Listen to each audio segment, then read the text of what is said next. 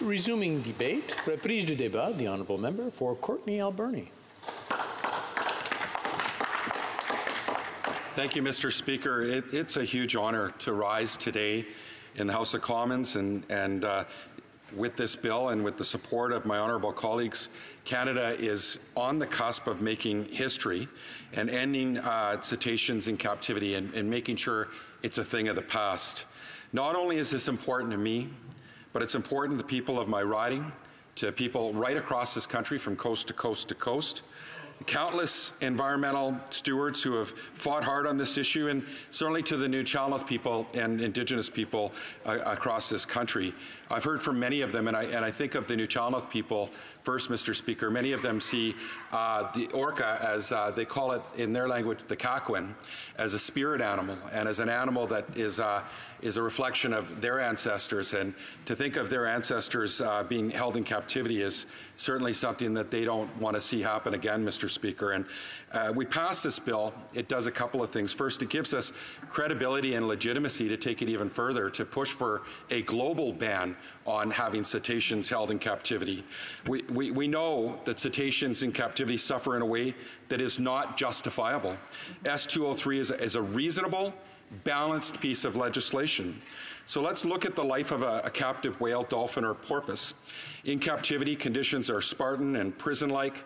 Cetaceans suffer confinement, isolation, health problems, reduced lifespans, high infant mortality rates, sensory deprivation, and trauma from transfer to other parks and calf separations. Given the evidence, captive facilities cannot provide for their social or biological needs. They need to roam widely and dive deep in order to thrive. A captive orca's range is only 1/10,000th of 1% the size of its natural home range. 80% of their time is spent at the surface looking for food and attention from their trainers, who make the choices for them when they're held in captivity. So captive-born animals are often forcibly weaned and shipped away from their mothers and their only companions and they've ever known when they're shipped to these facilities, and it creates unnecessary trauma. It's cruel, Mr. Speaker. And now, that compared to a wild cetacean, they spend approximately 80 to 90% of their time under the water. They have the freedom to make their own choices, sometimes traveling up to 100 miles per day, following food and the members of their family. Many of these species, like orcas, live in complex societies with their own cultures and dialects, maintaining close ties with family and friends. Some remain in family groups for life. For wild orcas, their pod is critical to their survival. And I just want to also, I'm excited, Mr. Speaker. We just had a baby orca in the pod, just witnessed off Tofino by my good friends Jennifer, Stephen, and John Ford. Just another reminder of the importance of our orcas being able to roam freely in the wild and knowing that a cetacean, a baby orca, won't get taken and put into captivity is really important. It's a relief to all of us. So we know that keeping cetaceans is cruel, given the scientific evidence about their nature and behavior. They're intelligent, social, and acoustically sensitive marine animals. New Democrats believe in the power of research, and we know that the continued study of cetaceans can be done ethically in the wild. There, scientists can actually get a realistic view of their natural behaviors without causing a lifetime of pain and suffering. Our party also understands the need for legislation to be measured, and S-203 does balance a fair transition for the two remaining facilities that hold captive cetaceans. It grandfathers in existing animals and gives the zoo and aquarium community a long phase-out period. It's not asking these facilities to close overnight, but certainly, Mr. Speaker, we won't be supporting the movement of cetaceans and sale of cetaceans anywhere from those facilities. There are a few people today that we need to thank. And first of all, we need to thank the hundreds of thousands of Canadians that brought their voice to all elected officials, whether it be in the House of Commons and the Senate, calling for this legislation to be passed, the environmental groups and animal rights organizations for mobilizing people, Indigenous communities for raising their concerns, who've led to the bill and today's debate. Also, Mr. Speaker, there's people that we need to thank in this House for coming together and showing that this isn't a partisan issue. It's a moral issue, Mr. Speaker. And first, I want to thank my colleague from Skeena Buckley Valley because, Mr. Speaker, he had a very important bill, a piece of legislation to end zero-waste packaging, which we hope the government will move forward with. We know that they made some announcements today in response to my motion M151 around plastics and phasing out single-use plastics. I'd like to congratulate the government on that first step. I look forward to hearing more momentum and movement, especially around industrial-use plastics and, of course, rethinking how we use plastics.